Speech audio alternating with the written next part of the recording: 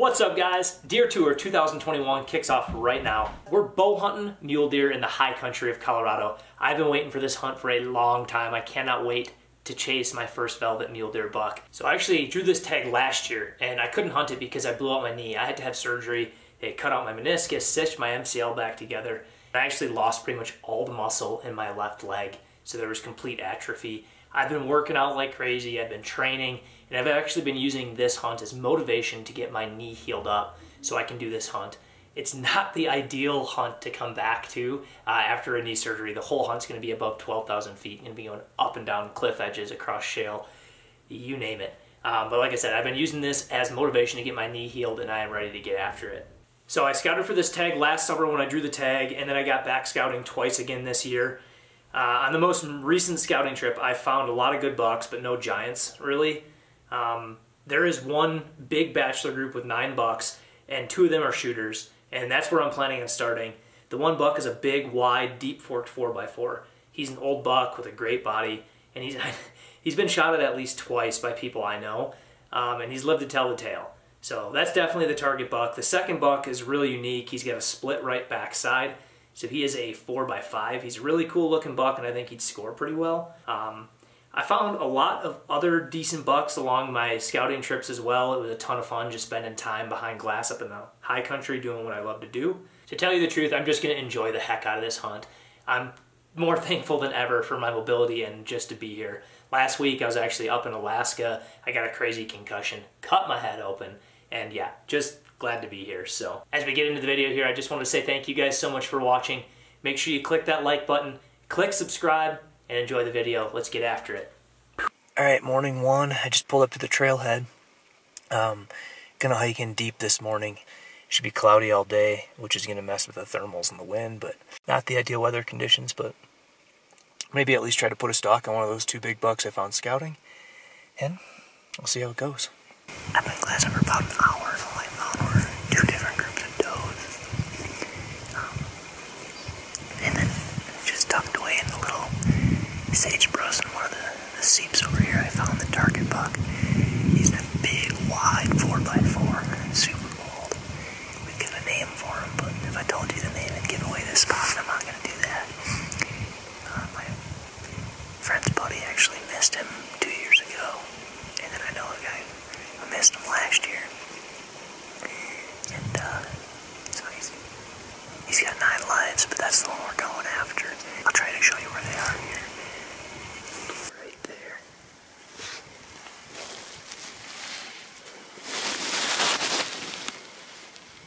That's the one with the split backs.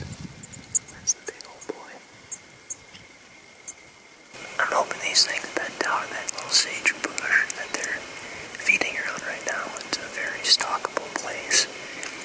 A lot of where I've been seeing them scouting is just up a bit higher, another 1,000 feet or so, and it's just barren, like behind me.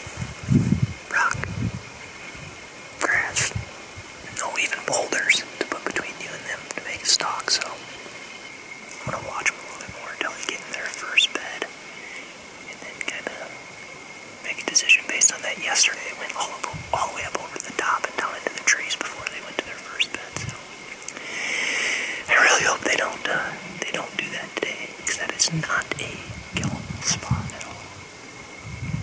Right there is where the video through the spotting scope is. Essentially what they did is they fed up the hill across. At this point we're about 2 hours from where I found them, and then right here where the blue lines are, they split. So 3 of the bucks go down to this set of trees. I thought they were going to bed there, but they didn't. They actually ended up cutting across into this group of trees. The rest of the 9 went across the hill this way and then cut down into the same group of trees. So at this point I'm watching the 2 groups kind of converge in this little group of trees here, and with my spotting scope on 60 power from literally miles away, I'm peering in through these trees, looking as close as I possibly can to see where they're bedding. And when they lay down, I can actually see them lay down kind of through these trees because I have a bird's eye view. I dropped this pin exactly where they were, so I knew exactly how I had to make my stalk. Alright, I was glassing. I'm up there. It came all the way down. Really steep. Got in the bottom. The deer are bedded right up here. The problem is, down the bottom here, the wind's switching every which way over there. It was going that way, so this storm rolling in, and so I'm gonna have a lot of wind to use to my advantage for the stalk. I'm gonna drop my pack off here and take it. You'll be using the GoPro from here on out, so fingers crossed, here we go.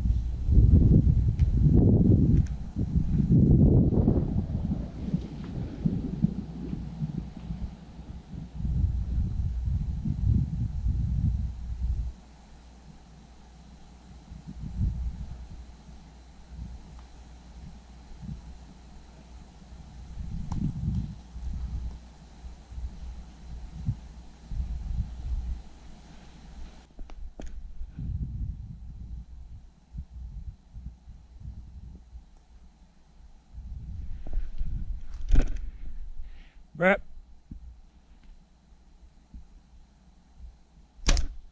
Yes, yes.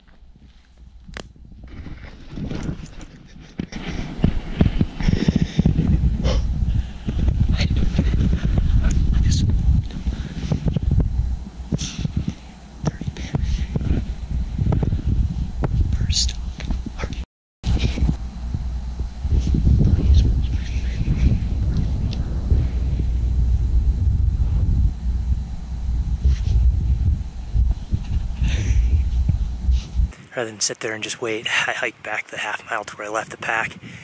I'm pretty sure he's down based on that blood trail, so I came back to grab the pack to pack meat, and my hiking sticks come in real handy, especially with my bum knee. Right behind me are these pine trees. I planned to use those when I was glassing from remember, right there. I saw these pine trees in this little dip, and I knew I could come up behind them and get within at least 60 yards. As I was stalking up, I drew a line on base map, and I knew from exactly where they were bedded to when I came out of those trees was 60 yards. So I dialed my pin, my top pin to 60. That way if they run off a couple yards, right? I have a 70 and 80 yard pin. That's the nice thing about those 3-pin sliders. But anyways, came out of those trees, couldn't see them, so I knew here on this side, they were back. There's a little dip. And as I'm approaching this, I saw these pine trees, and I said, oh good, more of a barrier. So I went from those pine trees to behind these pine trees, and then I came out and I looked, and what I'm looking for right here, I was looking for a gap. And all I saw were antler tips right there through the gap. And it was my second in line buck. And I could have shot him, he was bedded. I had to neck shoot him, so I actually wouldn't have shot, but then he snorted. I had time to range him. I knew that the bedded buck, which was my number 2 buck, was at 20 yards.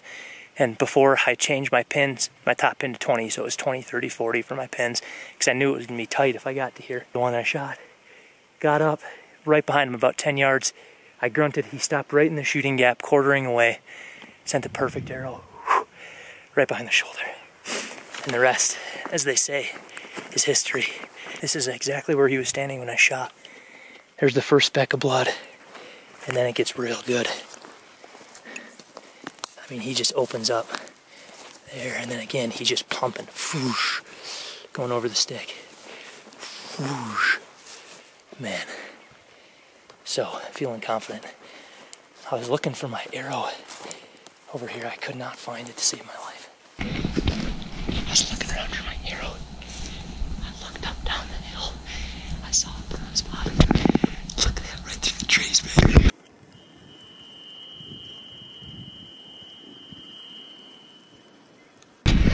He's down. He only went not even 100 yards. I did hear a crash. Yeah, baby. Show you what I'm shooting this year. Trophy taker, shuttle T-lock, 100 grain outsert, Easton FMJ, the micro diameter, the injections, 4 vein, bully right helical fletched. These things are wicked. There's the trees he's in. You gotta do the walk-up shot, baby. Oh my goodness. Wow.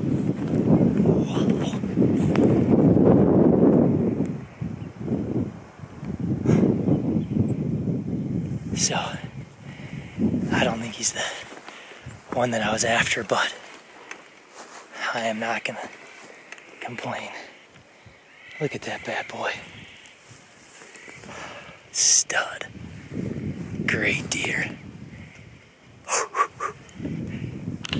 Went in behind the opposite shoulder, came out the neck. Well, bottom of the neck, more like chest cavity, so perfect quartering away. Got him good. Look at that. Hell of a deer.